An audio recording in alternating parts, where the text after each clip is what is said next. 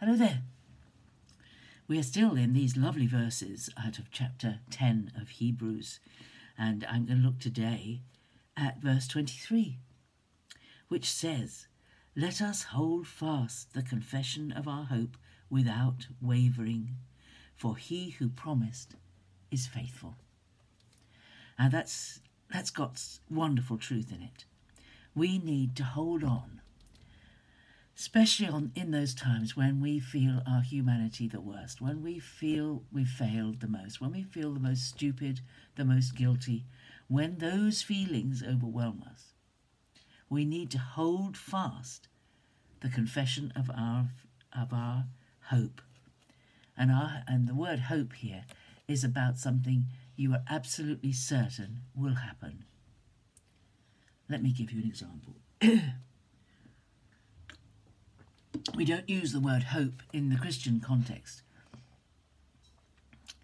in the expression like this. Well, I hope to win the lottery. Well, I never will because I don't buy a ticket. But just for example, I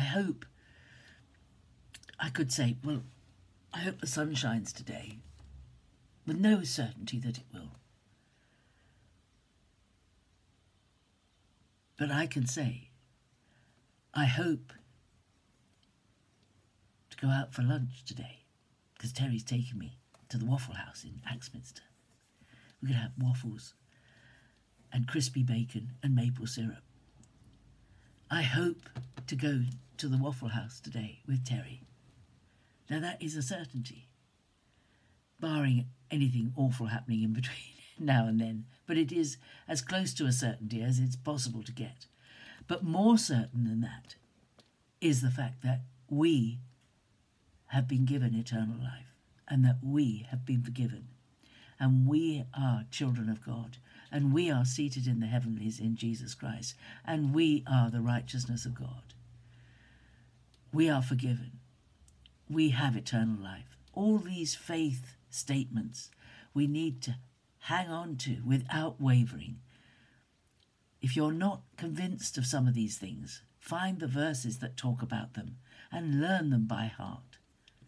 And tell your wavering human flesh the truths of the gospel. These are wonderful truths. These are so exciting. These are so amazing. And we need to hold fast to them without wavering. We must never doubt that God is on our side. We must never doubt that God is good. When something awful happens to us, we must never let pass our lips a statement like, I don't know why God has allowed that to happen to me.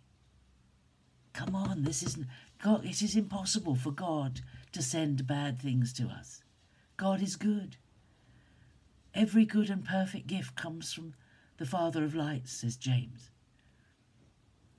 And God is not changeable. He doesn't change with the weather. He doesn't change with the mood. He is constant. And his constancy is trustworthy. He's never going to change. He's not going to change his mind about you, and he's not going to change his mind about me. And we can hold fast to the confession of our faith without wavering. Why?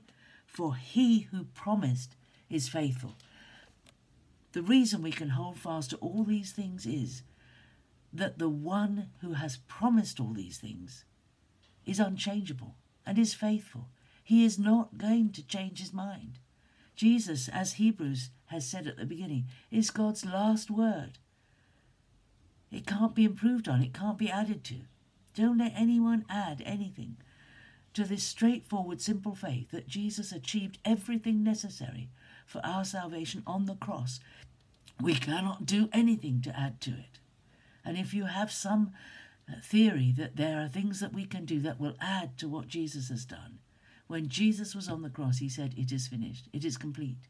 And he offered a perfect sacrifice once and for all to the Father. He who promised these things is faithful. Our hope, our expectation of the future and of God's love for us is based on the fact that God is unchangeable and it is God who has said these things, and it relies on an absolutely steadfast certainty, an immovable force. It's impossible for it to change. God has said it. Nothing, no circumstance of life can change that.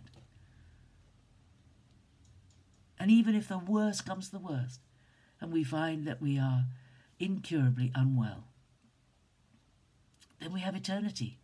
It's a win-win situation. We win if God heals us. We win if God takes us home. Because the true fact of the matter is that none of us are going to get out of this world alive.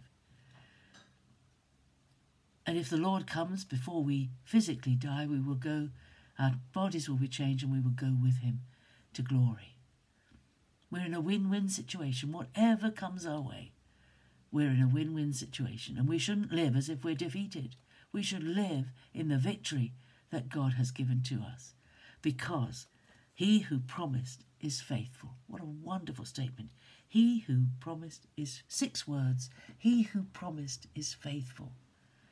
Everything that we believe, everything that means anything to us, is certain, because the one who promised it is faithful.